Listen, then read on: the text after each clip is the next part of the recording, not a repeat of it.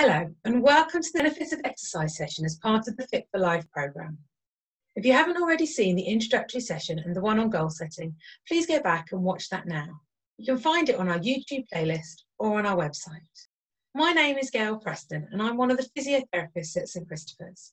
Today I'm going to be talking to you about the benefits of exercise. So first of all, what is exercise? Put quite simply, exercise is movement. And movement is the key to everything here. So in order to get the most benefit, we just need to move more. That means lying less and moving more. We can break it down into different forms of exercise. Exercise that makes us breathless, which is cardiovascular exercise. Exercises to make our muscles stronger. Exercises to increase our balance. And exercises to increase our flexibility. All of these are beneficial. And the amount we require will be different for each of them. So what happens if I don't exercise?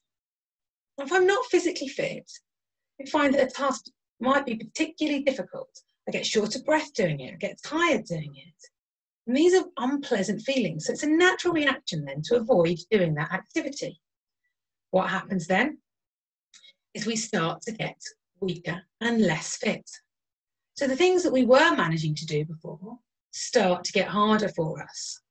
So we need to try to reverse this.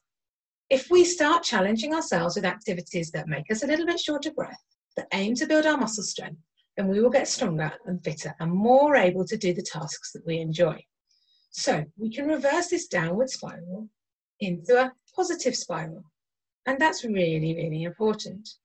When we feel confident doing activities that make us a little bit short of breath and that are hard for us, we will gain strength and fitness. So why should I exercise? Well, we know exercise reduces the risk of major illnesses, such as heart disease, stroke, and type 2 diabetes. It boosts our mood and our self-esteem, and it increases the quality of our sleep. Do you know what? It's free. If exercise were a pill, it would be one of the most cost-effective drugs ever invented. So, how much should I do? Some type of physical activity every day is important. Any type of activity is important. The more you do, the better. So the advice for people aged 19 to 65 is 150 minutes of moderate exercise or 75 minutes of vigorous exercise a week, plus 2 sessions of strengthening exercise. If you're over the age of 65, it's also recommended you include some balance and flexibility work within your strength training. And as you get older, you have increased risk of having a fall. If you've fallen or have a fear of falling, improving your balance, strength and flexibility can help you to feel more confident. If you've got any concerns about exercising, you should speak to your GP. Remember, something is better than nothing. Any exercise will be beneficial.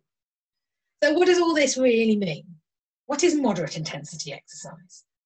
It's quite simply an exercise that means you breathe more deeply. Your heart is pumping faster. You can still talk when you're doing it, but maybe you can't sing. So this might include brisk walking, riding a bike, dancing, tennis. So we can all imagine what that might feel like. What's vigorous activity? Well, here, this is when you're breathing and working hard and fast. You'll not be able to say more than a few words without pausing for your breath.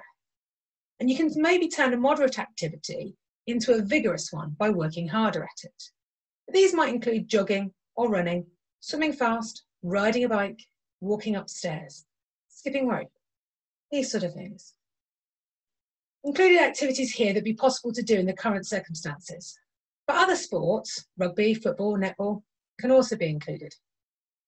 And there are many different exercise sessions available at the moment that don't require expensive equipment. What about strength training? These are aimed at building muscle and maintaining muscle strength. As we get older, we generally lose muscle strength. We want to maintain that as much as possible. So these might include yoga, Pilates, carrying heavy shopping bags, doing some gardening, making sure it's heavy gardening and digging, some bodyweight exercises such as squats, press-ups and sit-ups. There are many different exercises available online that don't require expensive equipment or gym membership. St Christopher's have some lying, sitting and standing exercises on their website that you might well enjoy doing. And also a live exercise session every Wednesday morning via YouTube. The NHS have some good resources. and the Couch to 5K plan is a good way of getting somebody up and running. The Chartered Society of Physiotherapy also have some good resources, and I'll put the links to all of these below. Essentially, this comes down to sitting less and moving more, and we want to try to do this throughout our day. So how can we do this? Maybe standing instead of sitting on the train or the bus. Taking the stairs rather than the lift. Setting a reminder to get yourself up every half an hour. If you're working from home, placing a laptop up on a table or a box so that everything's a little bit higher so you're having to stand for it. When you're on the phone having a conversation, can you walk around your room rather than sitting? And swap some of your TV time to a walk and an activity.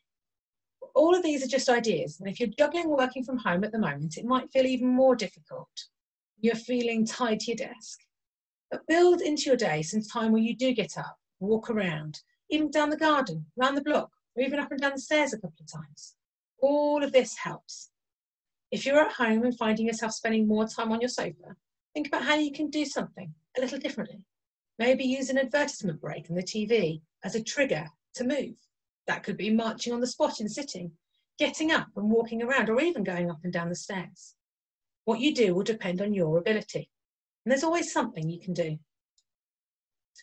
But at the moment, it feels like this. Remember this? For the goal setting talk?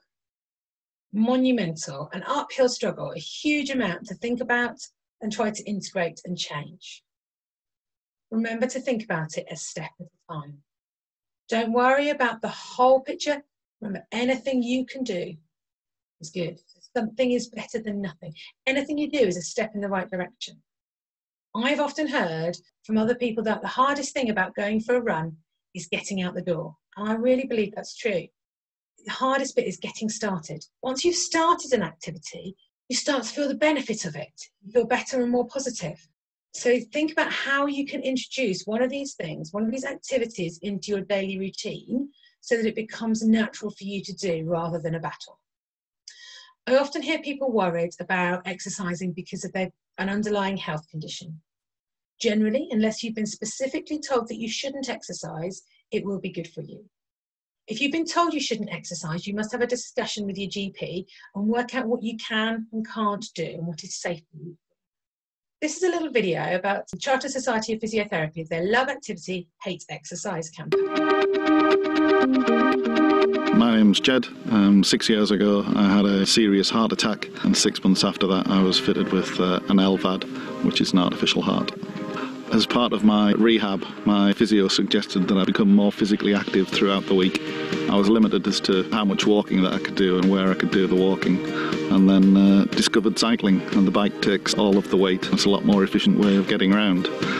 When we first started cycling, it was like the world opened up. You're out with friends, going to new places, having new experiences. Now I ride an electric bike, which means that instead of having to drive off somewhere to be sort of on the flat or downhill, you can just walk straight out your front door and start cycling. So that's given a real sense of freedom, and that you're sort of back being a normal person again. In fact, I feel more normal on the bikes than anywhere else. Cycling is the best thing that's happened to me since I had my heart attack. It's about freedom, friendship, and just sort of sheer enjoyment. We started off with 2 of us, and now there's 5 of us in the group.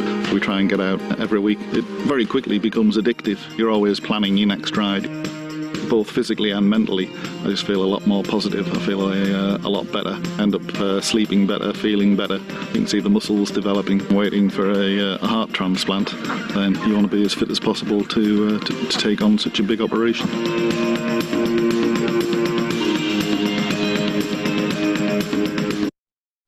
So you can see that most people can exercise, and it's about finding the right level and doing it with some guidance if necessary. So if you're at all concerned, do speak to your GP or healthcare professional about what you should be doing.